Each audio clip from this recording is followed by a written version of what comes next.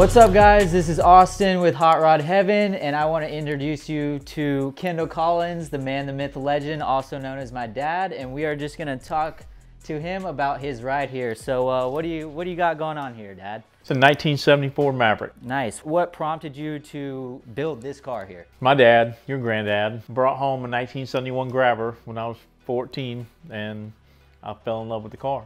And so I always wanted one. Finally got one. Obviously the car didn't look like this when you got it. Like, can you talk about the condition, how it was when you first got the car? Actually, got it in North Georgia. It had been sitting in storage for like 26 years. Completely all original.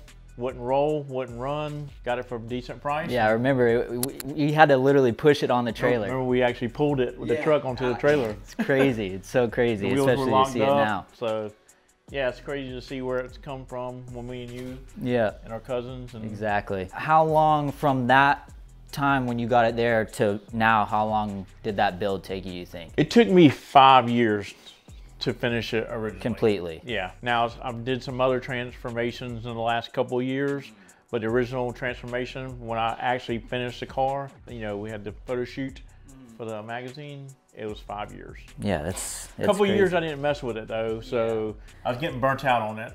Actually considered selling it several times. Luckily it didn't sell. Yeah, and now we're here. Perfect. All right, well, let's go ahead and check under the motor. I'm sure you guys are gonna be super excited about this. All right guys, so here's the engine. Dad, what do we got going on? Well, this is a Gen 1 Coyote. The block's been sleeved. It's got a Boss 02 crank. It's got Wiseco boost line rods, Manley pistons. It's got hand-ported heads done by me and Shay Floyd. I did some work to the intake, I ported it. It's got custom comp cams and good valve springs, the typical billet oil pump gears and crank sprocket. The motor was actually built by Travis at Collins Performance. Cool. In Griffin, Georgia. Gotta give him a shout out. Travis did an awesome job on the motor. I put it in a year ago and it's still running strong. You know, hats off to him. He did a good job for me and I appreciate it. And then you got two little hidden gems in there. Yeah, it's a naturally aspirated motor because you don't see any turbos here. Yeah. Well, I don't know what this intercooler's for, but I have twin 78, 75s on it. I just put those on, so we haven't tested those yet. So really looking forward to seeing how it performs with those turbos. It's quite a bit bigger than what we had before. I had 66s on it before, so it's quite a bit bigger, but it's spooled really nice.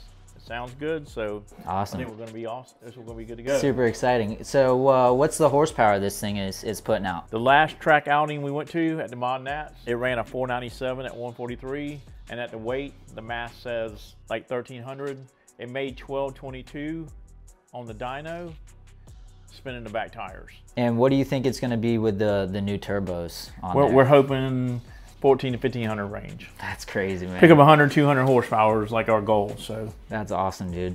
And obviously this is a big motor. You're not just putting a Coyote motor in a Maverick. What did you exactly have to do to get this thing in here? Yeah, it was a nightmare. I had to actually cut the shock towers 3 inches out of each side. It has a tubular K-member from AJE, and it's got Fox body struts, SN95 spindles, and it's basically like almost turns it into like a Fox body Mustang style front suspension. What kind of transmission are you using in this beast of a motor you got? It's actually a aftermarket case Turbo 400, which is based off of a Chevrolet. Okay. Unfortunately, we didn't go that route. Got a Cameron converter in it. It's been in it since day one. Seems to be working great. And they actually are the ones that went through the transmission, along with my buddy Jerry. He helped me fix the input shaft and replace it. All right, so I know a lot of people are gonna be asking about this. Tell me about the hood. I wanted to run a grabber hood, grabber style car. Basically, I made the car look like a grabber, even though it's not. But the engine's so tall, ended up being so tall, I had to come up with an idea of how to fit it under a grabber hood. So between me, my dad, and my best friend Dana, we molded the cowl to the hood, got it to fit really nice and look like it belongs. Most of it was garage built. A few things I took it out. The cage was done at Daryl Waltrip's place, and some of the rear end and all, but most of the car was done in my two-car garage. Crazy, man. Okay, so let's talk about the wheels a little bit. What do you got here on the fronts and the backs? I got some ET gassers on the front here, kind of trying to keep the nostalgic look on it. Yeah. Got some old Pro Stock slots from the 70s. Had them bead locked by MacFab. Just looks different than in every other car on the Yeah, track. looks good. What about the tires you're running on the fronts and the back? It's got the Mickey Thompson Sportsmans on the front, and I got the ET Pros on the back, 275/60s, which is what most radio cars run at radio prep tracks. They seem to work really good. Yeah, because not only are you cruise this on the street, but you race it as well. So. Absolutely.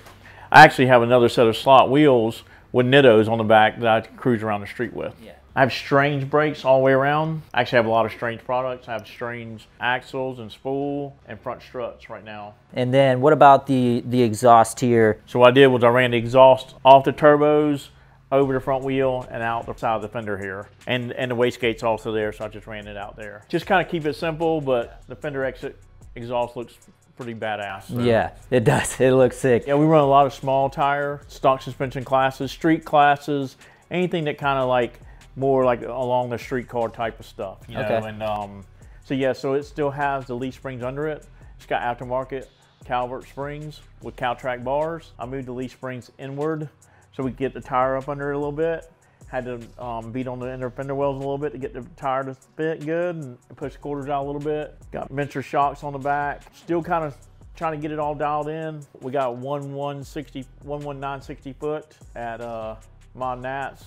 Hopefully we can do a little bit better than that and get it down the track a little bit faster.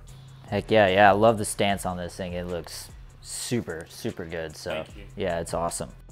It's got an 8.8 rear Explorer. We narrowed it, put 9-inch ends on it, braced it up. So it makes the gear selection a lot easier running an 8.8 rear. Basically the same rear end that comes in Mustangs. And I know this vinyl top didn't originally come on this car. What made you decide to go with the vinyl top? It did not come on this car.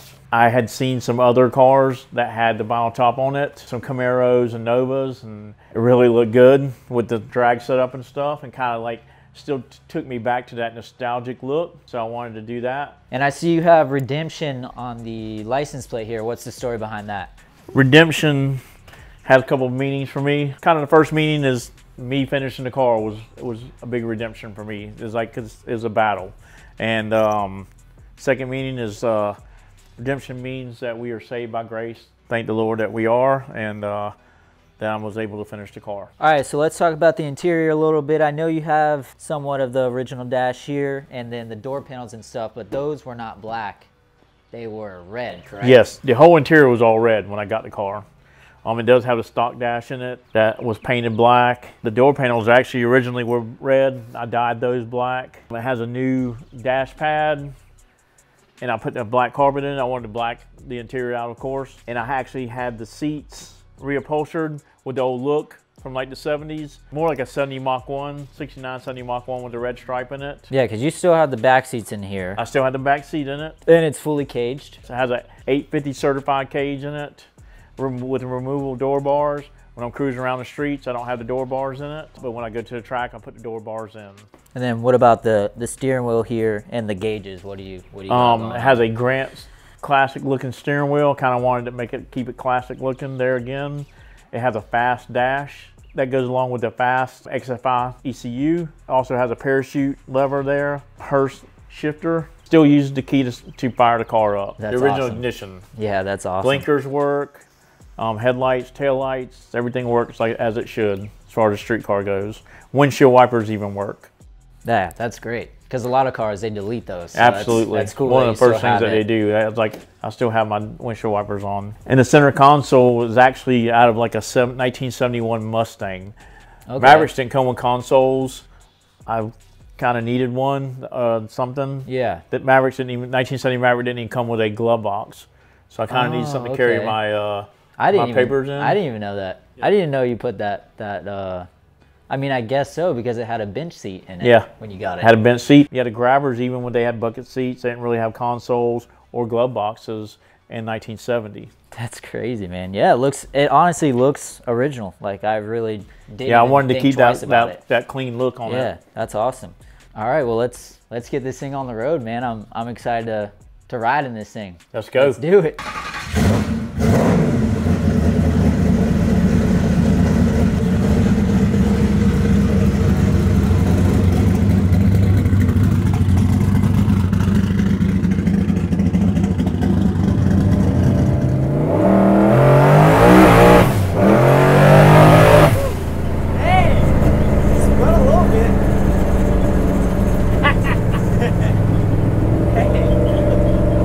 feels good. Going uphill too, I'm like, holy crap. When you're getting on the gas, like when you're doing the pulls, like how much are you giving it, would you say? All of it. All of it? Yeah. It's low boost right now. You know, it's not, honestly, what you're feeling is very little compared to what it really will make. Because I'm only on wastegate spring, and it's only got like a 6-pound spring in it, so it's only gonna make maybe 7 or 8 pounds of boost. Okay. At the track, I'm making like 25 to 30 pounds of boost. Sheesh. Yeah, that's a big difference from. Yeah, what you're feeling is only probably 700 to 800 horsepower, and at the track, it's, you know, around 1,300 or so. Yeah, that's crazy. And I'm like getting sent back in my chair. I'm sure when you take off the line, you're freaking reeling. Yeah, it's pretty intense. Yeah, I believe it. I mean, I have that video clip of you, the GoPro clip of you getting thrown back, which I feel like is what I'm doing, but no, you're getting thrown back with some power. Yeah, it's a lot of power. It's pretty crazy to feel at the track how fast it's going, how fast things happen. Especially in this little car too, like you would not, I mean, obviously looking at this car, you know there's something special about it, but you wouldn't think of a little Maverick would be freaking putting all that power in, you know? It's very underestimated. Most people don't even think much about it until they see it run.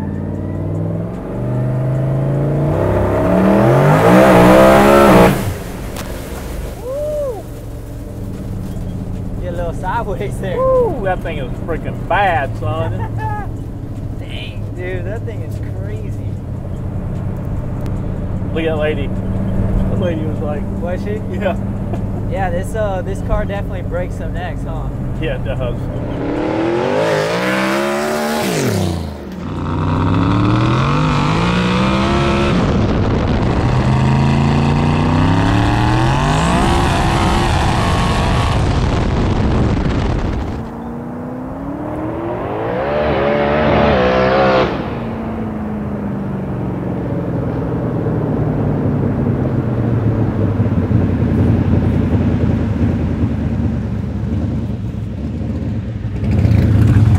Well, that wraps up this video, guys. Thank you so much for watching. If you want to see more content like this and see more hot rods, please subscribe, like this video, and I'll see you next time. Peace.